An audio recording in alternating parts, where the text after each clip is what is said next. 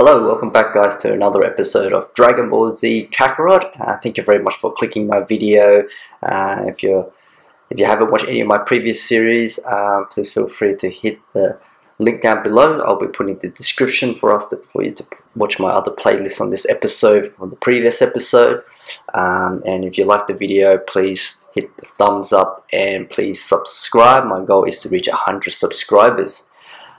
Okay, so before we continue on the story, I just want to bring up a little something here with you guys. I've just recently noticed that about our skills. So as you can see, we've got down the bottom, we've got the square super attack palette and the triangle super attack skill tree.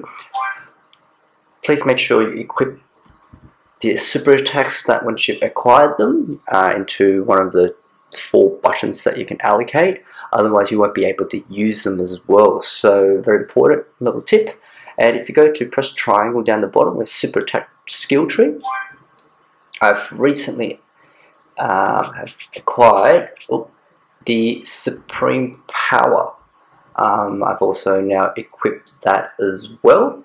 If you're not sure how to equip it, if you just go across here, press R1 on the top, go to know-how and equip supreme power, and that will give you extra 5% to damage dealt to a stunned enemy. So very important that you keep, whenever you get a new skill, see if you can actually equip it, otherwise you won't be able to use them during battle. So that's a little helpful tip for you guys. But otherwise, let's continue on. あそこか。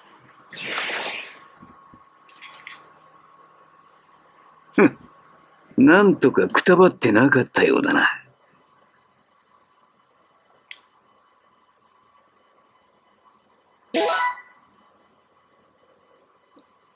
Okay, so we've got some experience here from our previous video and the previous story. So like I said, please click on the link below for that previous story. 一方その頃、孫悟空は海王様に会うべく蛇の道をひたすら走り続けていたが、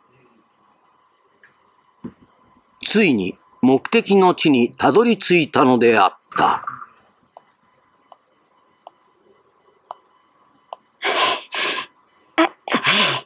So we get to finally playing as Goku now.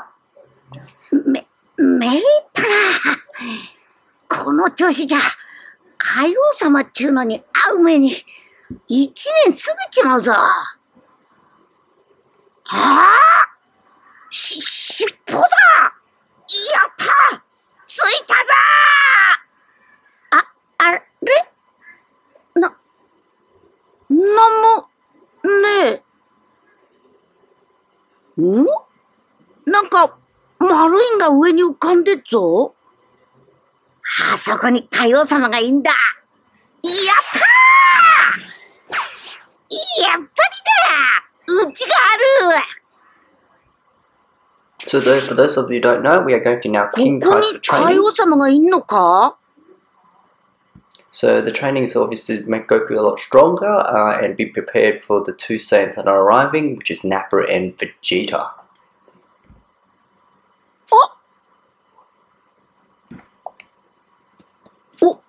おめは海王、海王、海王じゃ。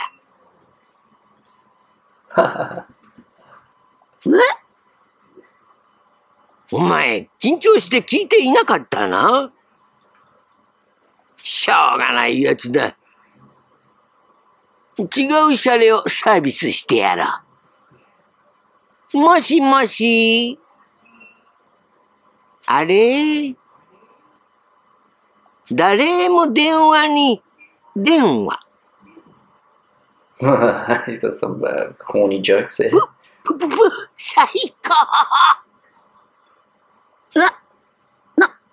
何？お前何しにここに来た？ほら、海王様に修行してもらおうと思って。とっとと帰れ。シャレのわからんやつに修行などしてやるもんか。そりゃねえよ。頼むよ、海王様。そこまで言うならテストしてやろう。What test? このギャグの天才であるこの海王様をシャレで笑わせてみよ。Interesting. オラがシャレをか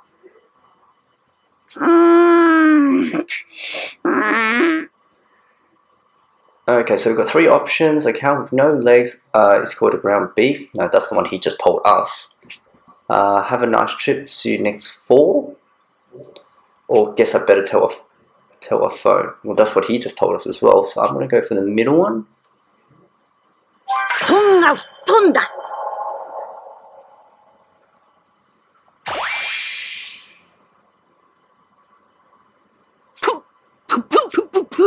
Hey, yay, we did it. Made him laugh. 笑った。海王様が笑ったぞ。くそー、お前ただもんじゃないな。Yes, got it. Ooh, but now we've got King Kai now as the soul emblem.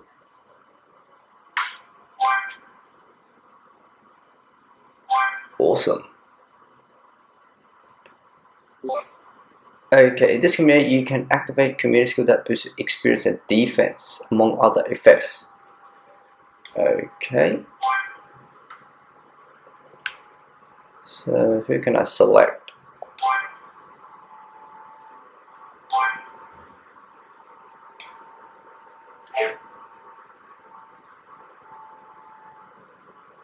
教えてやるぞ、最高のギャグを。ギャグはいいからさ、武術を教えてくれよ。なんだ、武術か。それを最初に言わんかい。どれ、今の力を見せてみろ。お前がどれほどのやつか見てやろよし、わかった。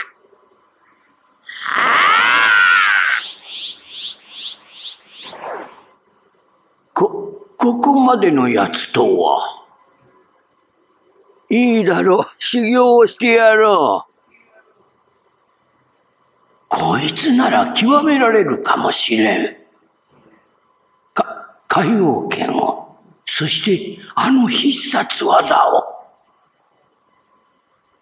Okay, this looks like a lot of fun here. Getting to train with King Kai.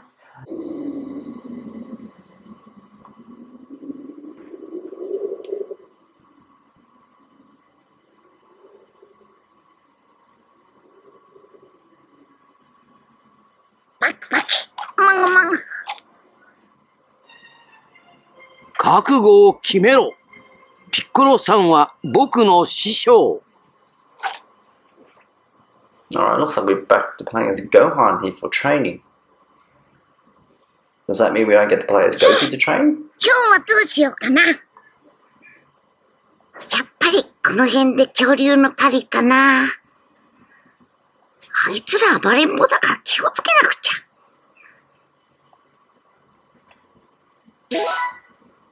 Alright, we've got more experience for Gohan, looks good. Defeat the wandering dinosaur and get its meat.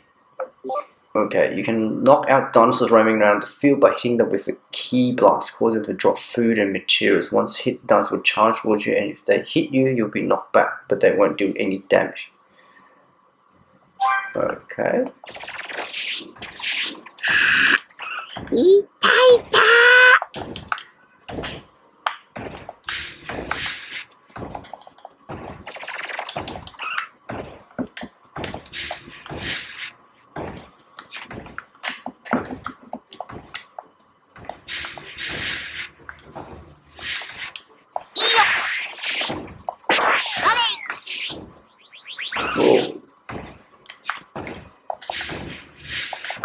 恐竜はどこかな。 Can I defeat this one?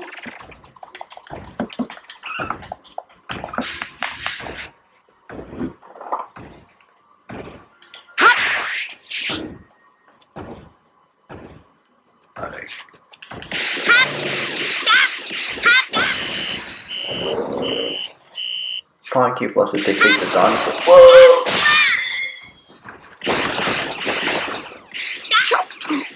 お腹すいたから。Whoa.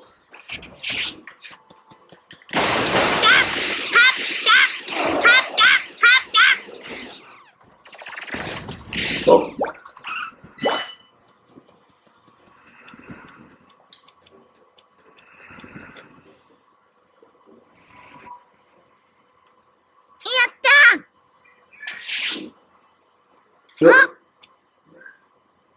Yep.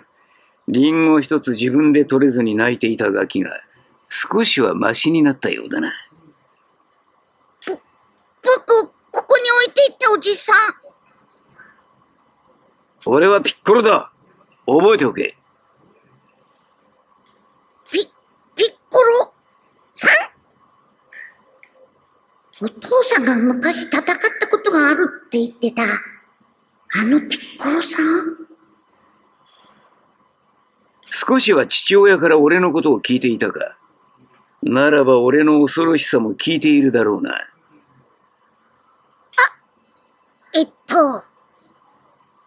確か、昔はピッコロ大魔王っていう悪いやつだったって。では、本格的にしごいてやるとするか。まずは飛べる。So Gohan had now finally begun his training with Piccolo. In order to learn how to fly, he first had to master how to use his ki. Under the harsh tutelage of Piccolo, Gohan gradually learned to control his ki. Okay, good. やったー！よし、そうだ。木のコントロールができ始めたようだな。浮かれていられるのも今のうちだ。本当の戦い方を教えてやる。手合わせの準備をしろ。準備ができたら俺のところへ来るんだ。念のため言っておくが、逃げるなよ。いいな。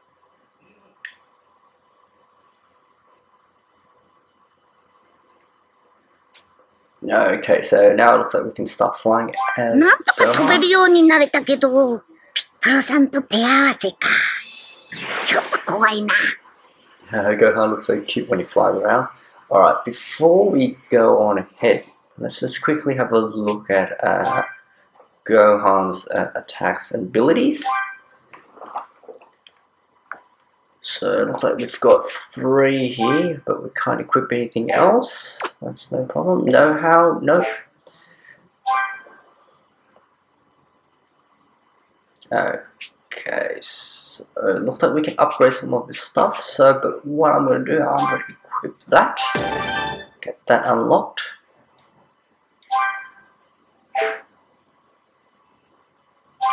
So if we go back here and just go to know-how, put the extreme power on. That should hopefully give us a bit more power here. 僕でも、なんとか勝てそう。よし。怖いけど、やるしかない。逃げずに来たな。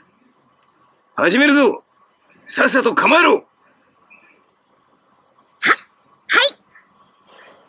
い。Okay, well, let's 見るのではない。 careful here. 感じるんだ。 Close the どうしたらいいか考えろ。 Oh, そして動け。そんな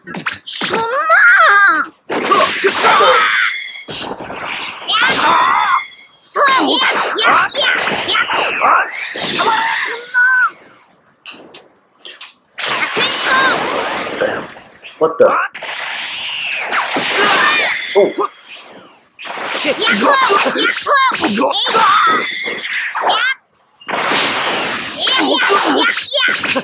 っと強くない。あとたった6ヶ月しかないんだぞ。お腹がクタクタだ。もうこれ以上は Come on, God.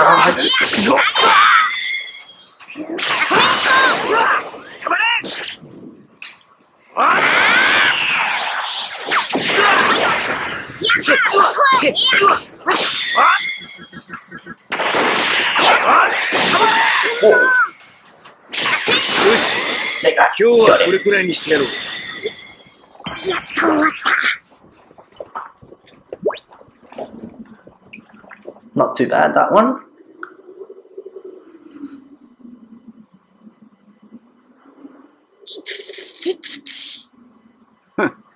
この半年で泣き虫だけはなんとか治ったようだな。ね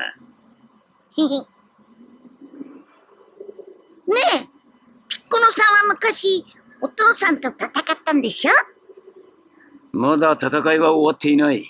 サイヤ人を倒したら次は貴様の父の番だ。でも、お父さん言ってたよ。生まれ変わったピッコロさんは前みたいにむちゃくちゃ悪い人じゃないみたいだって。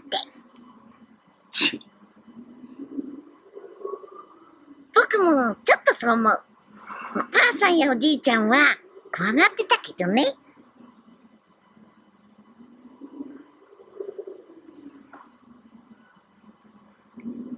くだらんことを言ってないでさっさと寝てしまえ。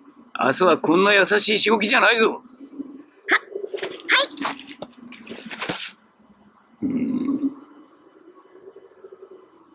くそったれが。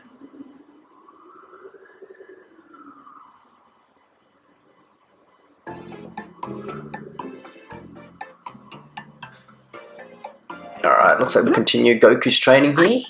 いいぞ、カイオ様。このオーレンガの超スピードを見事捉え、元気玉を使いこなしてみろ。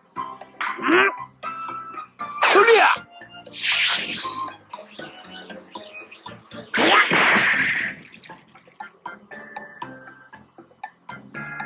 おお、あっさりとまあ。見事だ、孫悟空。苦労したもん。何度もくどく言うようだが、元気玉はすべてのものからあらゆるエネルギーをほんの少しずつ分けてもらい、それを集合して放つ技。下手をすれば守るべき自分の星ですら破壊してしまいかねんとんでもないパワーがある。どうしようもなくなった時にのみ一発だけ使うことを許す。思った通りのすごいやつじゃ。こいつなら修行を耐えきれるかもしれん。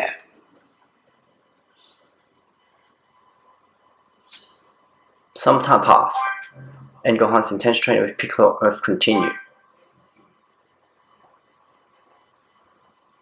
I'm a little bit disappointed we can't play as Goku at the moment with any of his training here. 休んでる暇はないぞ。食事と睡眠以外はこの俺との戦いだ。覚悟しておけと言ったことを忘れたか。でも、少しくらい。甘ったれるな。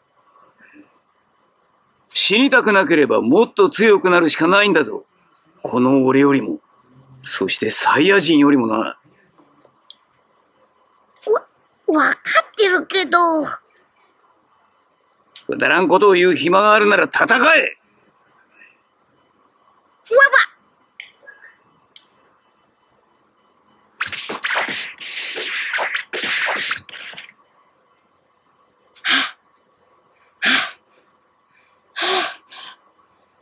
ひとまず飯だ。続きはそれからだ。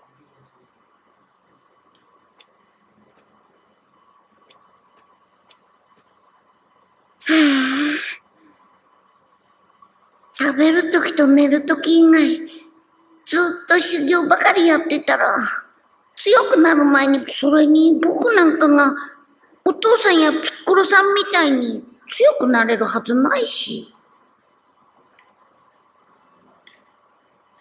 そうだ。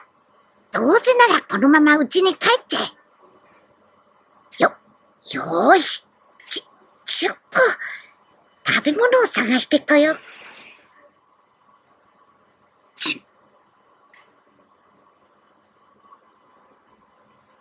ピッコロさんの方が断然強いよ。Head towards Goku's house on the world あんなに map. 修行しても僕、ボロボロになっちゃうし、僕なんか邪魔なだけだよね。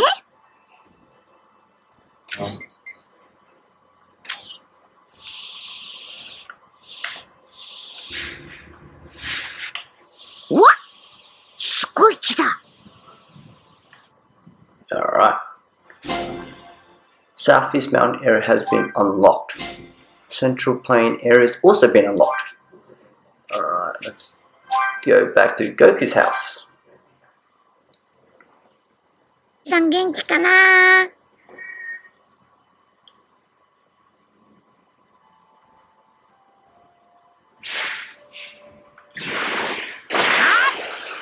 Alright, let's head towards back home. こんなところに家？誰かいるのかな？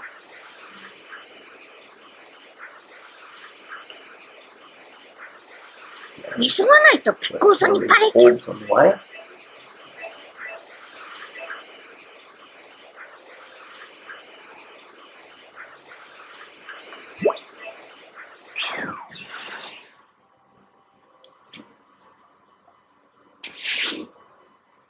あれ？あなたはどこかで見たような。Oh, it's Pua.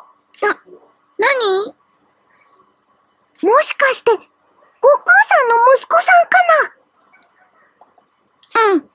僕、孫悟飯だけど、お父さん知ってるの？そりゃもう、一緒に冒険したこともありますから。へえ。僕はプーアル。悟空さんから聞いたことは？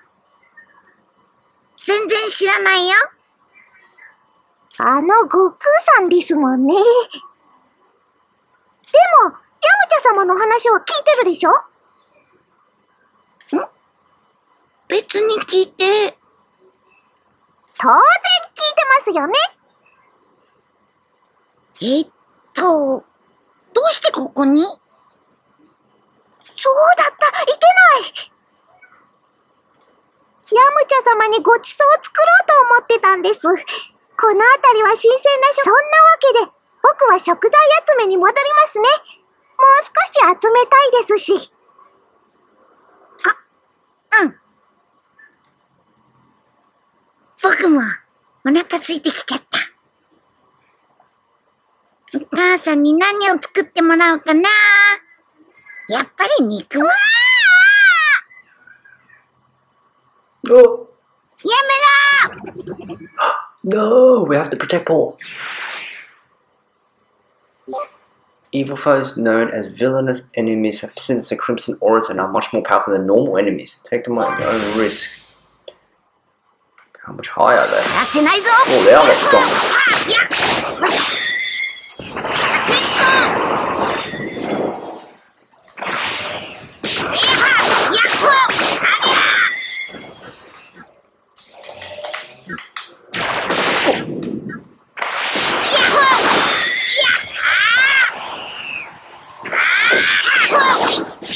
Whoa.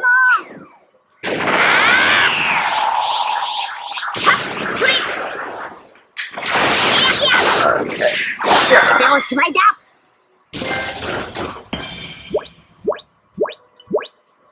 Oh, we also got a trophy called a Dark Omen. あんな悪い奴がい That たなん have て。 that actually exists. またいつか出会うかもしれない。用心しなきゃ。あ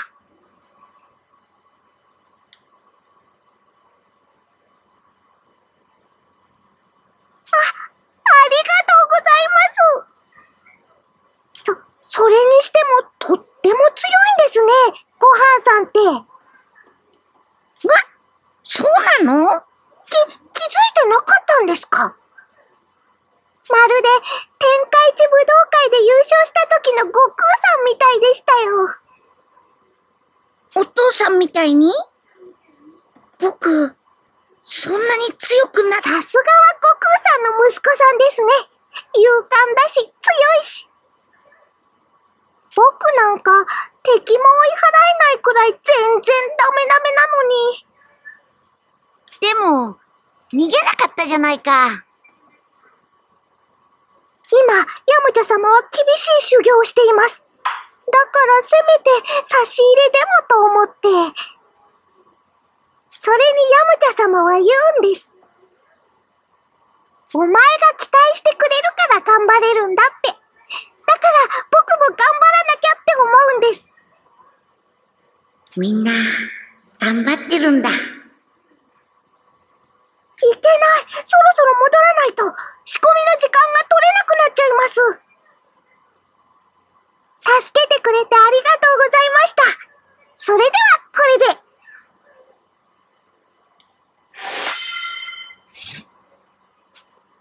Alright, so it looks like we're going to following another soul emblem with Poa.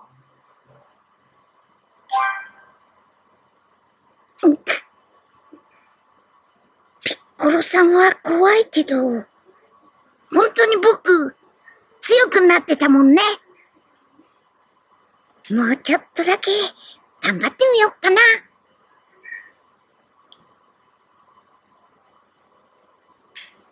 僕もお父さんやピッコロさんみたいに強くなってお母さんやみんなを守るから。